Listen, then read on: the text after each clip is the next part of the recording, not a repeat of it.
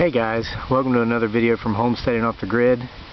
Just wanted to share a project I've been working on this week with you. Cutting up this giant red oak log. Zoom in on it there. There's my chainsaw. You see the last slab I cut off is wider, longer than the chainsaw. I'm using an 18-inch pulling chainsaw. And I brought the tape measure out. This log is actually 36 inches wide. So this is difficult. I need to cut it down both sides. I've been working on it for about a week. Off and on. I mean, just maybe an hour in the morning, an hour in the afternoon all week. And here's the wood pile I've gotten from it so far. These are some nice hefty chunks of red oak, and they are going to burn for a long time. Red oak burns long, slow, and very hot, so it's excellent firewood. There's my ladder. I've had to get this. Okay, this is a big log. This has been a project, and it's going to take me a while before I finish it. But I'm just going to share some of the work with you here on the video. There's another big slab I cut this morning. We have a very healthy poplar tree here that's about 20 feet high. It's been growing really well. So this next cut, I'm going to make sure not to cut down this poplar tree. I'm going to protect this so we can keep this. So I'm going to come down here, and the key to cutting logs this big when you have to make multiple cuts is making straight cuts, not veering off, which is easy to do as your arms get tired. Okay, and I don't have the highest quality chainsaw in the world. It's a pull-in. You can get them at Walmart for like $129.99. And as the old adage says, you get what you pay for. If I had a steel farm boss, this log would probably be gone already, but I don't have a steel farm boss. So then I'll be coming over to the other side. You see I got offline a little bit there with my last cut. And then I'm going to have to make sure I stay in a straight line down this side in order to connect with the line I made on the other side. That thing is huge. Look at that. I wear a size 12 boot. And that thing is just big. It's a big log, but we figure there's enough. There's gonna be enough firewood in here. It's January 27 right now. We still have plenty of firewood for this winter. Let's see on the back porch over there. I cut up a bunch of locusts last week. It's in there. This camera's a little blurry. I've been breathing on it. It's cold out. But at any rate, we're gonna have enough firewood in here to last the rest of this winter. Should be all of next winter and going into the winter after that. And it's free, other than my time and the chainsaw chains I go through at about $14 a pop. And yeah, I'm just going to set this here and I'm going to get to work. Now, gotta be careful how you place the ladder, make sure it's stable, wear your safety glasses, all these things. Enjoy watching me cut up this giant red oak tree.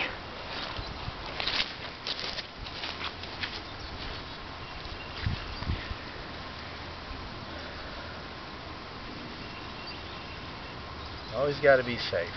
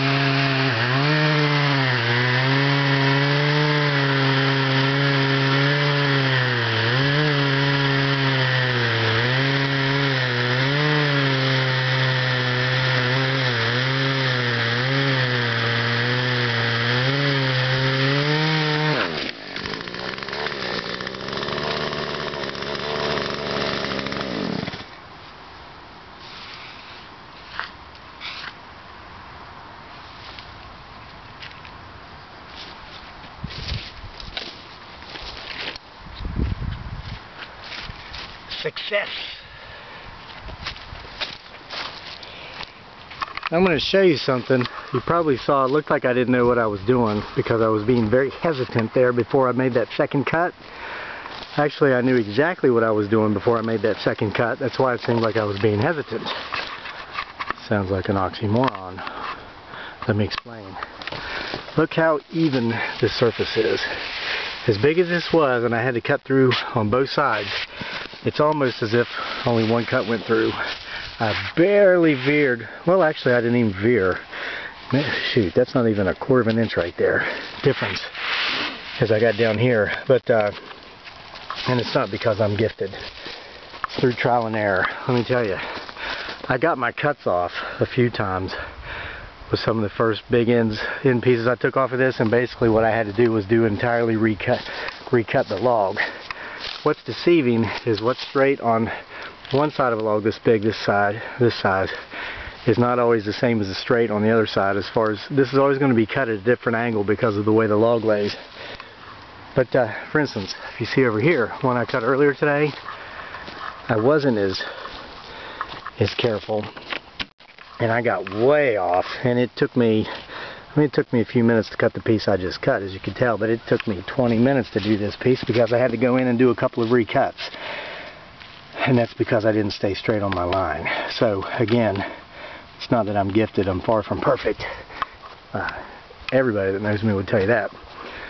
But that one was good. I stayed straight on both sides, so that got it off. Now this is a huge, ginormous piece of red oak, and now I'm probably going to have to cut this one again, because when you're dealing with logs this big, you really have to do cross cuts. Cut them this way and then stick them up on their ends like this, and use your chainsaw and cut slabs. That's what I've been doing. That's why you see my firewood over there.